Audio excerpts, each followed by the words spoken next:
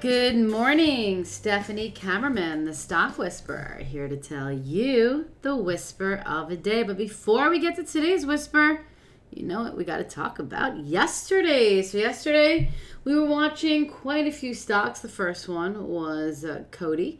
If you recall, we were bearish below 23.80. And we were bullish above 24.10 where we had spotted some refreshing in the morning, right, guys? We're selling it on the offer. And this is a fantastic trade on the short side. However, keep your eye on that 24.10 level. There's barely any volume, though, this morning. So we're probably going to move on to something else. Also, we were watching BlackBerry. After earnings, we were bullish above 8.37. I actually lost a couple of pennies, 3 cents on this trade. Not a big deal, didn't work out. But the big winner yesterday was Nike. Holy cow, Nike rocked. We were bullish above 55. You could see, could not break above. In fact, you see the high of the day? $54.99. However, we were bearish below 54. And my traders were rocking this. Cousin, it was rocking Nike. Omar was rocking Nike. But the trader of the day goes to Robert, a.k.a. the anesthetist. Robert, he knocked the market out yesterday. He was hot. Great trading, Robert. Love watching you. You've come a long way since boot camp. Keep up the good work. All right, so yesterday, I got to be honest with you guys, we killed it in the Java Pit.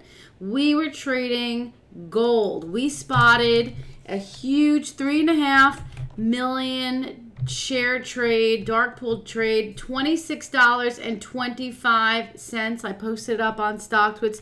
It's not every day we get a big trade like that in the middle of the day. So when we do, we're definitely going to trade it. It was a nice lunchtime trade. You can see gold had a fantastic rally, and so many of the traders got a piece of this one. Also oil, right, which leads me to the whisper of the day, you guys. Yeah, still love the oil trade. A lot of us are in this one, swinging it overnight. The levels we're watching in particular on USO is this 1075 level. That's a really big level, so if we can break above that, there is high-end resistance all the way up here around 1150, 1175 area.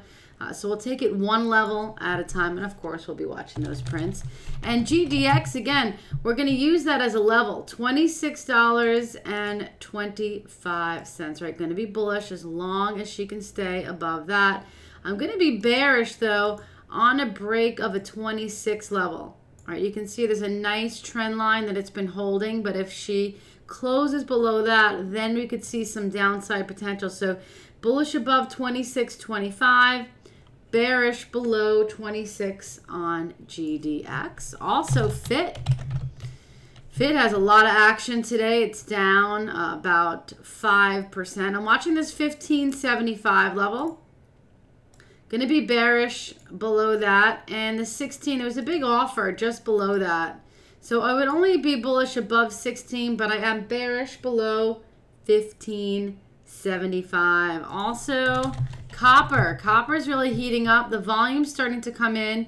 I'm going to be bullish on FCX as long as it can break above this 11, especially on a swing trade. All right, this is definitely more of a swing setup. It's been in this downward channel, and if it can close above it, and then above 1150, you can see there's tons of room. So definitely, look at the volume coming in here. Definitely keep your eye on the copper. All right, come watch me trade these stocks and so many more at the Java Pit Trading Room at www.thestockwhisperer.com. Before I go, I want to let you know that I'm doing a special event tonight. I'm doing a live webinar, Profit from the Dark Pool Trading Oil and Gold. This is a free webinar.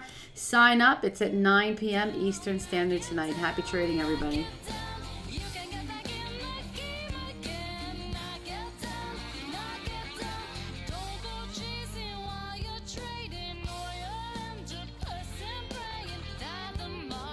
turn to